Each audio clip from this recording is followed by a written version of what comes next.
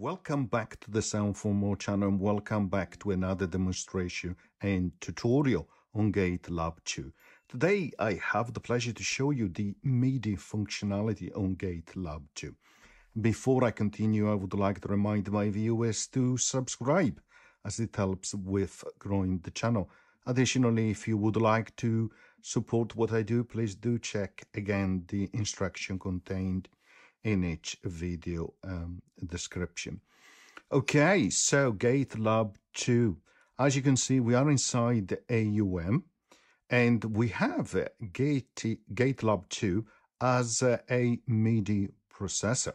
You can see here, this channel is called MIDI 2 and I have loaded it as a MIDI processor. Indeed, it can work not only as an insert effect, which in this case it will be here, right? So you would click on the plus sign here on the node and search for Gatelab, right? And it will appear there, right?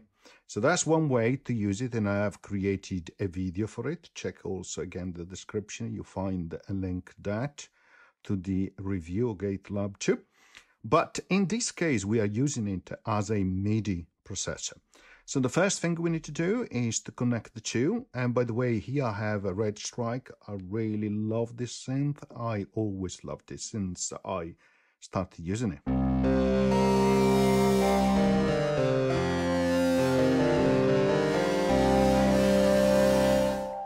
Really powerful stuff.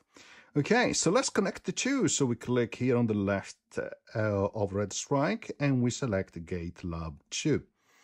Okay, or if you prefer, you click here and then you establish the connectivity. Clicking in here where you connect Gatelab 2 into red strike. Okay, so let's go back inside Gatelab 2. Here there is an icon for MIDI or interface. Okay, so click on it. And here you have a MIDI channel out 1 and MIDI channel out 2 because it's for a mono and stereo. In stereo you have 2 channels. And then you have on, they are active because of course we are we're running Gatelab 2 as a MIDI processor. And here you establish the messages which are being sent out, in this case CC, and you choose the number. So let's say we go for a CC number 20, and for this one maybe use it, maybe we don't, CC number 21. Yeah, you can establish the range in terms of the value for CC message from 0 to 127, and then the channel omni or 1 to 16 as you prefer, and then of course you can reset here.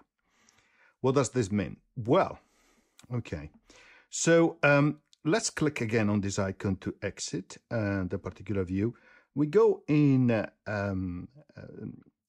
gate mode and we go to mono, so we have only one sequencer to start with.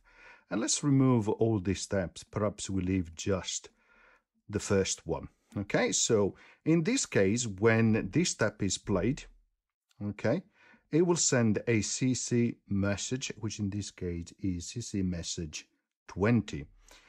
It will send that to red strike. So let's open red strike and let's click here to do MIDI learn, and let's click here on the cutoff. Okay, and we click now play. As you can see, he is detecting that CC number. In this case it says 19. Okay, that in terms of how the numbers are being represented, no worries. So now you can see is now going up to maximum, and that will happen corresponding to Gatelab 2 playing that step. So when you play this step, you will see down here the presence of red strike changing in terms of here the cutoff. When hopefully you see it, there it is. When this step is played, you will see the cutoff going up. Now we can add another step here, and again it will go up twice. And if you're playing some chord,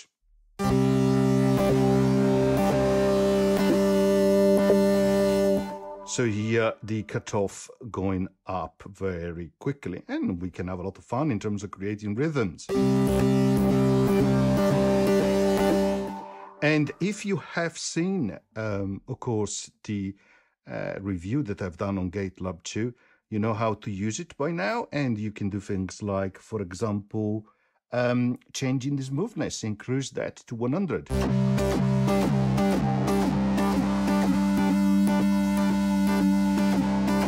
You can clearly hear the difference when that is to 100.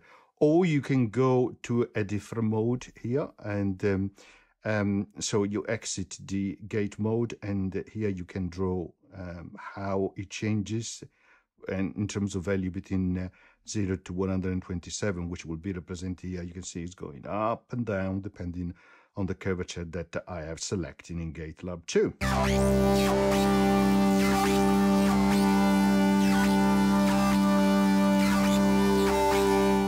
Okay, and that is how you are going to use it, or at least one example, right, or how you can use it. Of course, you can go back to Gatelab 2 and apply stereo, and this will be your second channel, okay? And as you know, as we have seen at the beginning of this video, this is configured to do CC21, okay? And that will be the message which will be sent out, and then depending on how it is captured here, okay, it will change accordingly. So let's click here, click resonance. Now it will pick up that level of 19 because the other one is actually playing at the same time, so it doesn't distinguish between the two. Yes, picked up that particular one. Okay, but that is in principle how you actually going to use Gatelab 2 as a MIDI processor, and then of course you can expand what you can do here with in this case Red Strike, and you can go and just take over mapping, for example, from a MIDI perspective, etc, etc.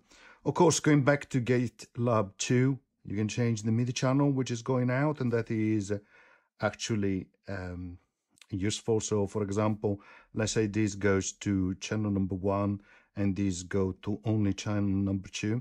Now if we go to Red Strike here, let's say that we make it receive only on channel number 2, so like so, right?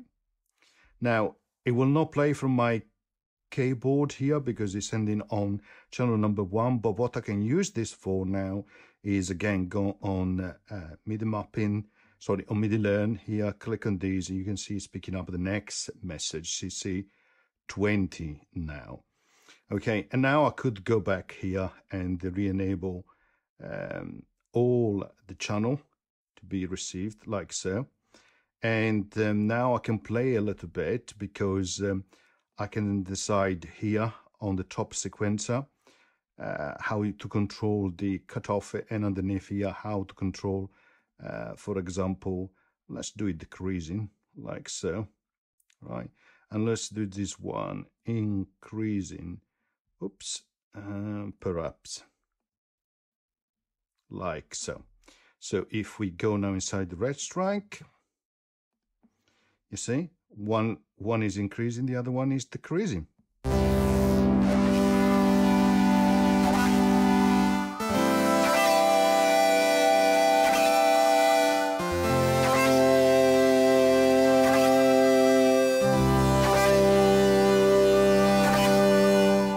So that's very powerful, and so a lot of new surprises for Gatelab version 2.